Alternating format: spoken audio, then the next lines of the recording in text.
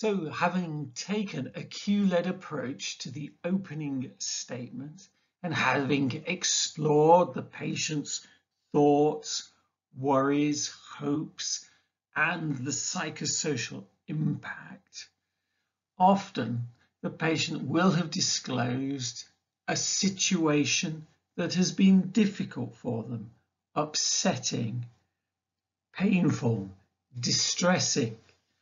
This is an opportunity to show sympathy, or preferably empathy. Sympathy is the expression of sorrow for a patient's situation. For example, I'm really sorry to hear about your dad and his death. Sympathy does have some value in a consultation. It is showing that you're listening. It's showing you that you're a sympathetic person, and therefore it can contribute to building or maintaining rapport. The way in which you do it is important.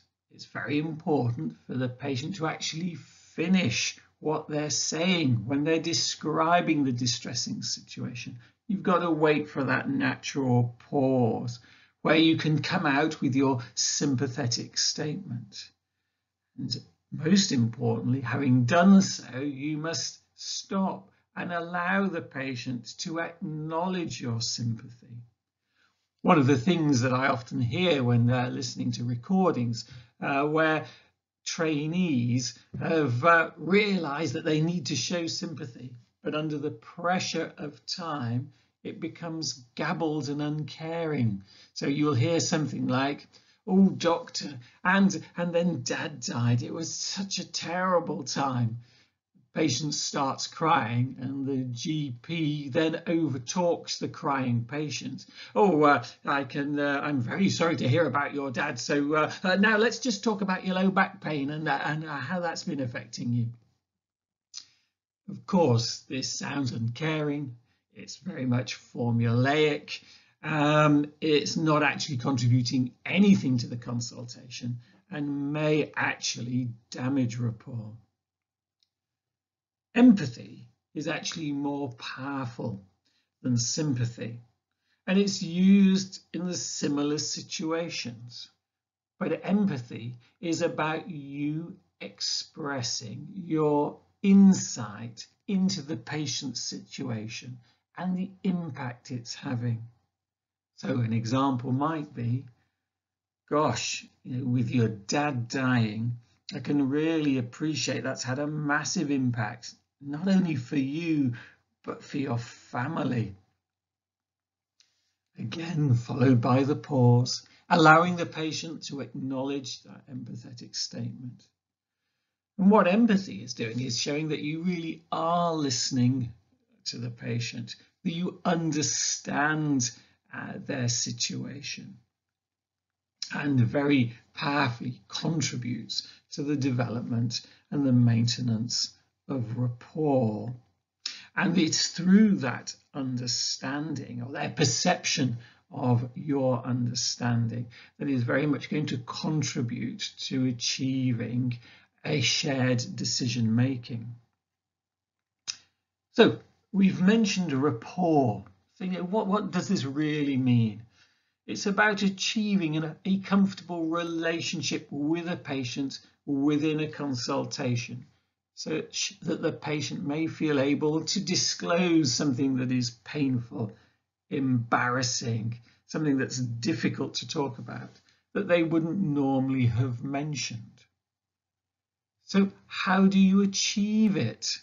Well, you've got to think of it in terms of verbal and non-verbal approaches. In terms of the non-verbal approaches, it really begins as the patient walks through the door. The eye contact, the smile, the welcome, the open body posture, showing that you're actively listening to a patient. Your facial expression conveying that you're interested in them and what's unfolding. Verbally, in terms of establishing rapport. It focuses about being interested in them and their situation. And that often relates, of course, to that exploration of their thoughts, worries, hopes, and psychosocial impact. It's about really listening to what they're saying. So cue handling becomes very important.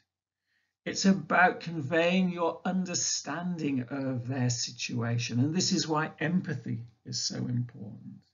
And of course, you've got to be taking a positive approach such that the patient feels that you're on their side. Another thing to consider is that in terms of maintaining rapport, it's important not to surprise a patient.